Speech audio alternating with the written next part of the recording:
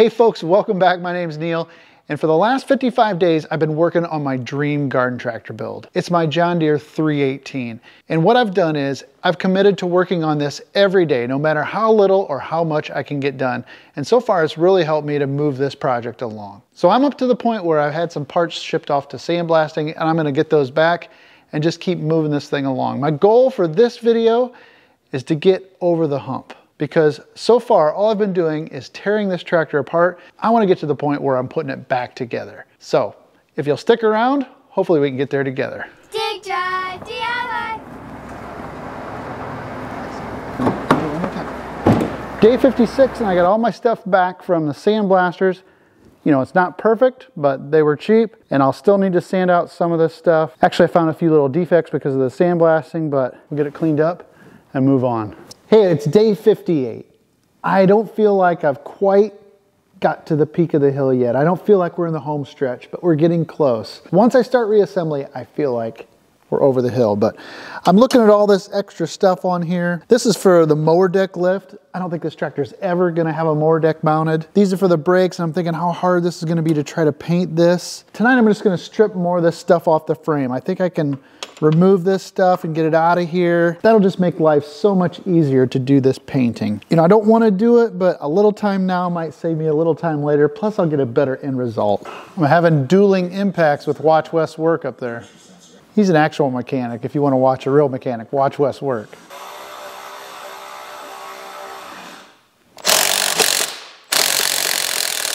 Well, I couldn't get those snap rings off on the inside. I'm going to have to ask to borrow or buy some different snap ring pliers to get those big snap rings off. So much of me wants to be in a hurry and just paint it despite all that stuff being in the way, but this will make it much easier to prep and much easier to paint without all that in the way. So that's the right thing to do. I just hate to take the time to do it. Now I got to paint all those parts individually, but all right, it is day 59. My goal is to really I want to paint this weekend. I'm taking and stripping all the stuff off the frame so I can work and paint on the frame. I'm just going to make this easier to paint. All this dangly hanging stuff. So I'm going to see if I can get these little arms off of the 3-point hitch. I'm probably going to take this off too, but I need to get these hoses. I need to get a bracket built for these hoses, so it's day 60.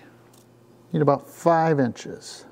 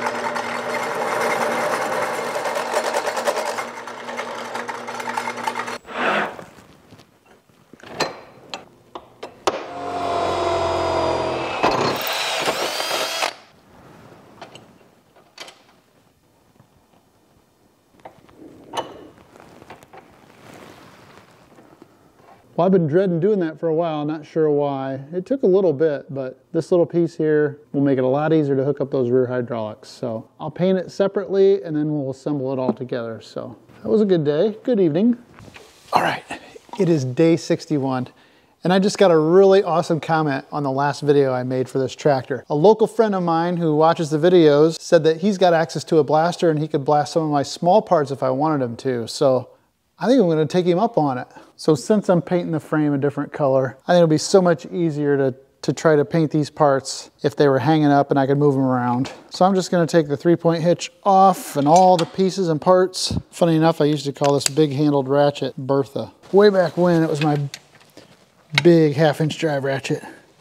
It's still my big 1/2-inch drive ratchet. Well, I am super tickled to be getting these parts blasted, so thanks a lot, Ryan, for taking that on for me. I really appreciate it. If I get this stuff back, I'm gonna be real close to being ready to paint. Look at that, that was quick and easy, sandblasted parts. Thanks to that guy. Thanks a lot, Ryan, no problem. These were dirty too, it like cleans them perfect. Oh yeah, it just blasts it right off. Gosh, they look so perfect. There, I got day, what's today, 62? Yeah. Day 62, and I didn't have to do anything.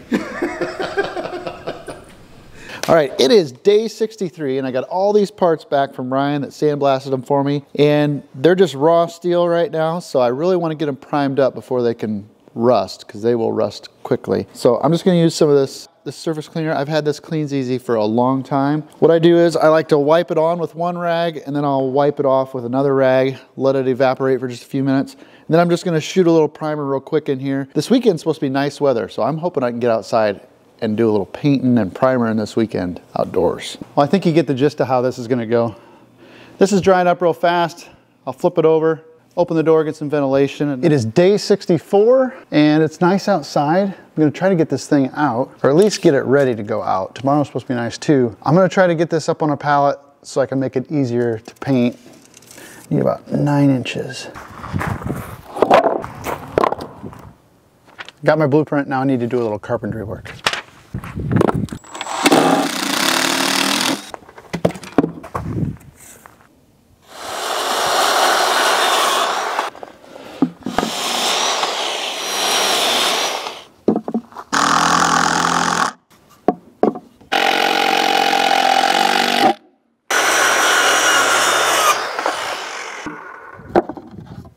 Okay, got that all built up.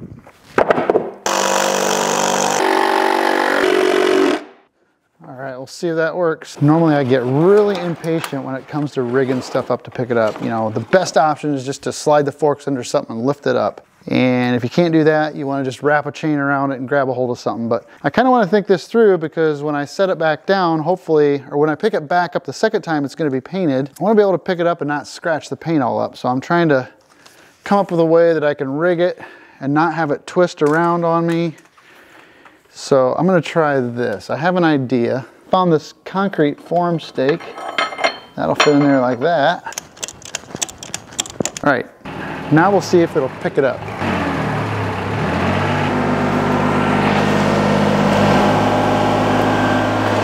Whoa. Yeah, feels good. All right, well, it is day 65 already. Almost a full 24 hours since I set this down on this pallet. The day has gotten away from me today, but I want to get these wheels off and take a look at this. Maybe I'll just pick it up, take it outside, see what it looks like in the sunlight. I don't know. I got maybe an hour to work on it. Still need to get this stupid snap ring off of this lower deck hanger. Oh, yeah, I got it. Look at that. I got it with the straights instead of the 90-degree. Oh, I think I got it. I'll keep these parts, and if I decide to put a lower deck on, I can put these back on. All right, well, that actually looks pretty good. I got a few more things I can do. I need to straighten out that brake pedal. That's about the last thing to do on the frame, but I do want to at least move it and get it situated so it's out of the way in case I need this bay in a hurry. I don't have this thing sitting here, so I got a few more minutes, get it moved over. And then you know what? It's time for supper and the Super Bowl. I don't know if you know that I'm not much of a sports guy, but I do enjoy watching the Super Bowl every year for some reason. I like the chicken wings. It is day 66, and I must admit, this project is wearing on me. I need to be going downhill instead of still trying to peak, you know what I mean? But I need to get these brakes fixed up. Part of what's got me upset is it looks like the axle seals are leaking now, and they weren't leaking before. You know, actually they started leaking when one of the hoses that's on top of the transmission, there's a vent hose that goes from the transmission, goes through the sight glass, and it goes down below. That hose got broke the other day, which I think possibly it got air in it. And once it got air, it started leaking because it never leaked before, but now it's leaking. So now I'm worried about that. I'm ready for this project to be moved along. So I'm gonna take out a little frustration on this brake stop pin that's bent. So it should line up straight with that, and it's let my pedals overextend a bit. So bent back this way. Put your earmuffs on. That's bending pretty easy. All right, this brake pedal is just tweaked a little bit. Grabbed my biggest crescent wrench. I don't know, maybe I can, oh, I did bend it. That's straight, all right. Ha, maybe I can get this one lined up, huh? So these should line up nice and straight with each other. I don't know if I can get it straight without moving the tractor around too much. That's where they'll be in the normal rest position. So that's pretty good. That wasn't as bad as I thought. Well, they're not absolutely perfect, but you know, I was sitting here telling myself, if I wasn't putting this on YouTube, I'd call this good enough, and it's straight enough for me.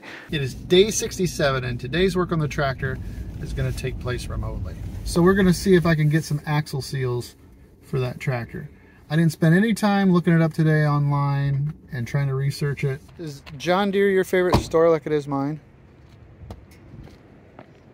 I'm not gonna film in there because I feel weird. This is our local store and everybody knows who everybody is, so, you know. I'll film when we come back out if we have any parts, but they won't have them in stock. Can you believe it? They had 2 in stock. Boy, they are proud of those too, you know what? So you gonna put them in for me? You'll help? All right, good. All right, we'll head home.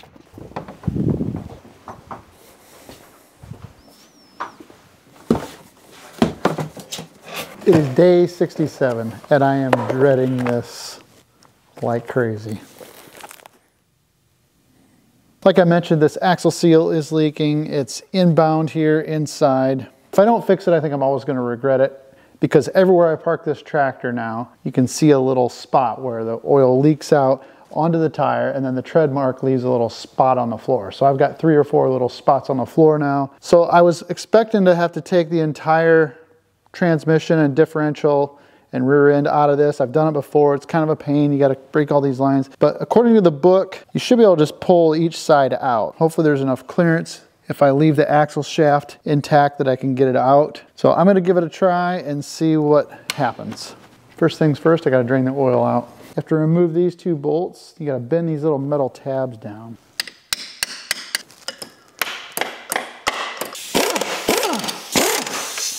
Right, well, this whole axle tube assembly unbolts with 6 bolts here from the differential, and I'm hoping I can take the whole thing off as one without removing the axle shaft from inside the tube.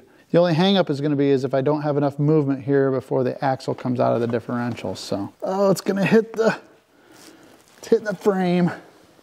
All right, my options are to remove the axle shaft, where you have to take the brake drums off and this backing plate. And option 2 is to remove the whole rear end, get the whole thing out of there. And then it would be admittedly easier to work on it too. I could disassemble it and reassemble it on the bench and not have to work down here on my knees. Plus, if I take it all apart, that I could probably paint this better, clean it up better. It's a project that keeps on giving. Everything I've got leaks, so why am I worried about that? Okay, I am removing the linkage bolt on the bottom of that hydrostatic arm connector right there. A couple hydraulic lines here on top.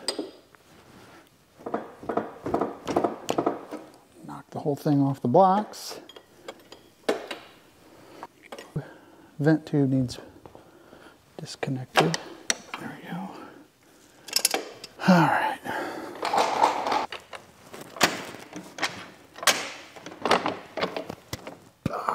All right.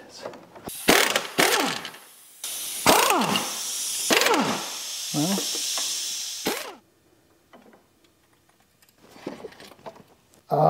it's caught right here on these brake rods. No. Don't pinch my hand. The brunt boots took the brunt of it. Good thing I had a steel toe. You know, I have a plan for tomorrow. During lunch, I'm going to run into town and I'm going to pick up a Harbor Freight engine hoist, and I think that'll help reassemble things, because I need to be able to pick that up and steady it. I got to put the engine back in, and although I don't want to have to store one 99% of the time, I think it'll be a good move. So it is about 20 after midnight, which means I got 2 days marked off in one. It's day 68 now, technically, but that's enough for today. We'll see what tomorrow brings. Now I had to come to the big city. So it's actually day 69 though. But I think this will make things a lot easier on that tractor. So I like that they fold up. They never folded up before, and they were really a pain to store. So how can you afford not to have these on hand? 11 bucks for all these? Well, I spent more money than I thought I would at Harbor Freight, but It's all stuff I can use, so no harm. Harbor Freight Special. All right, a continuation of day 69. The girls are finally in bed. I've got all my other chores done. It's about 10 o'clock, and I want to get this engine hoist shop crane put together, and then I'll have it to use for the rest of the project, which I think will be very helpful. So, okay, no time like the present. Hopefully this isn't too tough. All right, well, I guess that's progress. It's up here where I can work on it, and I got a hoist for heavy lifting in the future. I think I'm going to start working on that frame. I'm going to paint it while the rear end's out of it. So I'm going to maybe turn my direction that way. I don't know. I'll probably take this apart tomorrow night. We'll see. We'll see how time goes. It's day 70. Tonight's a slow night. It's a Friday night. Had to watch a movie. Didn't get a lot done, but I did get a new shipment. It's a different style of Fomoto valve. It's got an O-ring on the back side, and I'm hoping that this will seal up against the engine block and work for me. Oh, it's still not gonna work. Well, I'm beginning to think they don't offer a solution for this. The housing is hitting that recess. Ah, man. Well, shoot, it's back to the drawing board on that one. Well, it's day 71, and I finally had a little bit more of a productive day. I started things out today trying to get the frame ready for primer, and I knew it was gonna be a lot of work. So even though I didn't originally think I was gonna do this, I started out by removing the front axle. I thought, what the heck, it's gonna be easier to get it cleaned up. I can do a better job of painting the frame, better job of painting the axle if I just yank it out of there. Then I took off the brake pedal pads, kind of got everything tucked away and cleaned up. Essentially, I just got the frame as ready as I could before I took it outside, because I didn't want to do a lot of grinding and paint and old dirt removal inside my shop. I got the frame all secured down to the pallet, carried it outside, and then got to work. Originally, I wasn't going to go to this much trouble and work, but things have kind of escalated, and I decided to try to remove most of the paint off of any surface that was actually going to be seen while the tractor's in regular use. So that means the side of the frames, the front part. I want to be able to paint the front axle because, as you're going to see, I'm not just going to repaint all this black.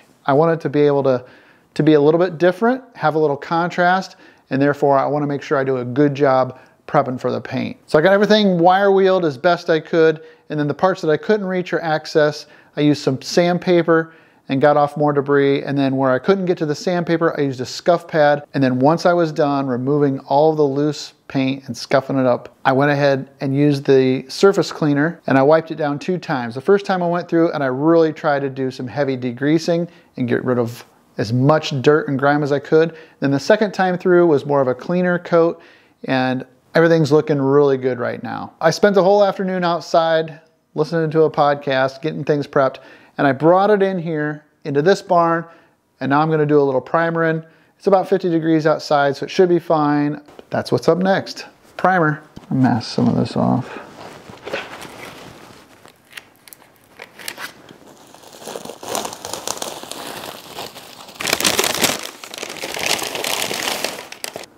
Stuff cleaned up really good. It's finally time to lay down some primer. This feels like a big step to me.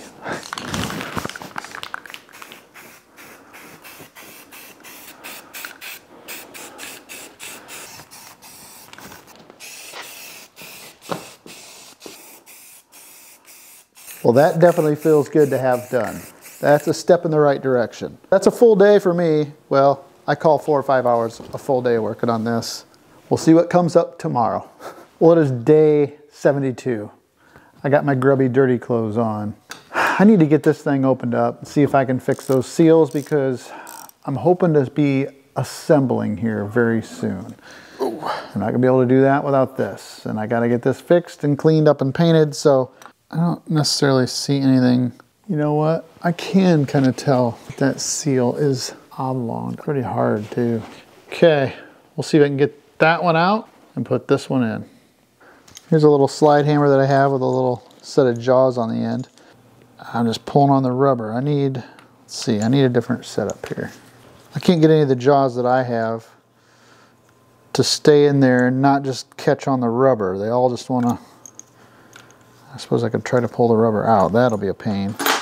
So I'm going to think outside the box and try something different.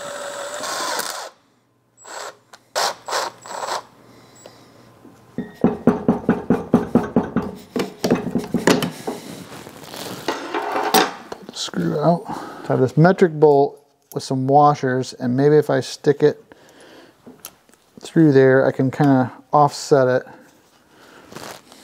it. Thread this on there.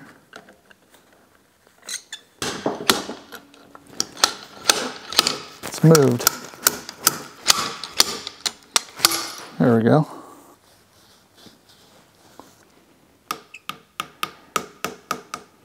They're tricky to get in. And they make a seal installer that goes on there and pushes that on in there real nice. So since I don't have the little seal installer, I'm going to use a socket. I'm going to hit it with a little bit bigger hammer. I'm going to put a little petroleum jelly on there. Give it a little initial lubrication. All right. Hopefully that seals it up. I'm just going to rinse and repeat on the other side. I shouldn't have as much trouble. All right, I got both sides done. The first side took probably 45 minutes to an hour. This side took less than 15 minutes when I got it all figured out. That's just the way it goes. So I just hope like crazy that they hold and they don't leak. Time will tell. I'm not going to know until I put it in there. Got something good accomplished tonight too, so we'll see what the next day brings. They say you got to strike while the iron is hot. Well, today, not exactly hot, but warm enough to paint. It's day 73. Just got home from work, and I'm going to try to get this done. I'm going to put one coat down on this. I already kind of felt it. It feels really good and smooth. I'm not even going to sand it or mess with it. I'm going to paint the main part of the frame, and then I'll come back later and do some of the detail work, like the steering column. I haven't decided on that, but let's get some paint on it. I'll start on the inside of the frame. I think it looks pretty cool with it, just this primer, black, flat black. I should have chose a different primer color. I didn't realize how close they'd be. You want to kind of choose a primer color that's close so that if you don't do a perfect paint job, you know, it's harder to tell where you missed. It's the hardest to paint around the stuff that's got a lot of intricate detail because you're trying to get all the nooks and crannies, and before you know it, you got too much paint behind it and it's running. You want it to be as wet as possible looking without running.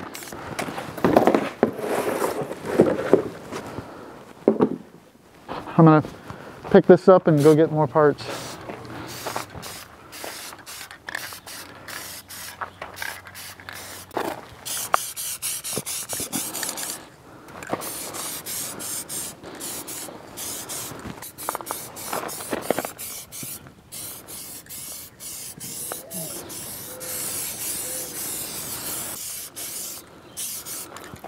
It's just amazing the amount of work you put in to get to this point of preparation, anticipation, anxiety, and it's all over in like 40 minutes. Don't land in the paint. All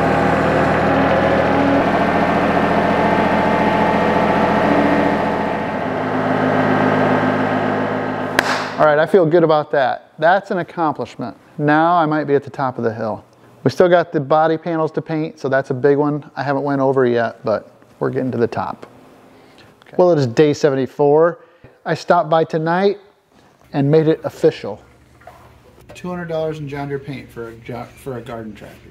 So yeah, it was expensive, but all things considered, it was cheaper than actually the Martin Seymour paint at Napa. So we're gonna go with John Deere paint. Anybody could go buy it. And what a difference a day makes, because yesterday it was nice and sunny and warm and I got all this painting done, and tonight it's windy and cold and I'm not gonna be able to work outside, which is a real bummer because I just need to do the second coat on those 3-point parts and I'd be waiting on that to dry to put it back together. Now I'm gonna do what I say I don't like to do, which is painting inside my shop. But if I wanna move this timeline along, I'm gonna have to do it. All right, I got one good coat on that. This here is what I wanted to look at. So I don't know if you can see it in the light, but this turned out kind of rough looking. It's not terrible, but it's not smooth. I like it to look shiny and smooth, and this is gonna be one of the exposed areas. Can you tell how it's kind of rough looking? I thought about repainting this part right here. I don't know if I should or not. Maybe I should leave it be. Hopefully it's not too soft. Plus it's got a big drip right here I'm going to try to sand out.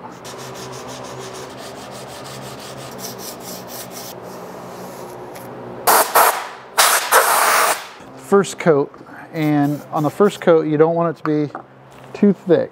You want to get it sticky so that you can really lay it down on the next coat. Okay, we'll let that tack up. Okay, coat number 2. You put this one on a little bit heavier, and I want it to look wet the whole time. So I'm using the light to help me see that it's consistent and even. So can you tell the difference between before and after? In my opinion, the most satisfying part of any paint job is the mask removal. The tape removal, paper removal. Let's see what it looks like.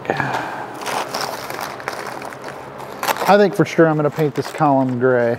I didn't want to do it with the rest here, but it's looking pretty good. Well, I'm really happy I decided to redo that. It was worth it, a little bit of effort. It's shinier, it'll look better. That's the most exposed thing. Got those other parts painted. We're just that much closer to start putting this thing back together. Well, it's day 75, and I think today's the day. If I can get one part put back on it, then I feel like we might be cresting the hill. There's still plenty of work to do, but this bolt, this is going to signify the beginning of the end. A little grease. So the first thing I would like to do is to get this front axle back in this chassis, because I want to do some work with the front rims and tires. I want to make sure the rims and tires are going to fit and that I don't have to modify anything. So I think this is going to be the first step to getting this thing back on its wheels. And hopefully I can lift that up in there and stick the bolt in, because it's pretty easy to put back together if I can hold it and do it. Now I remember when I took this out, I bench pressed it, so it might as well be what I do this time. There you have it, folks. I hit my goal for this video. I've officially started to reassemble this tractor, which means I think this is a good place to end this for now. I know it's been a long way. We covered almost 20 days in this video. So I want to thank you so much for hanging in there with me. I know this is a slow moving project and I'm only working on it in my spare time, but we're getting there. On the bright side, what this means is that the next video will be all about me putting this back together. We're probably gonna have to shoot some paint too, eventually. We'll do that next time. Thank you so much for joining me. I hope that you liked it. If I'm lucky, I'll see you in the next one. Take care. 317.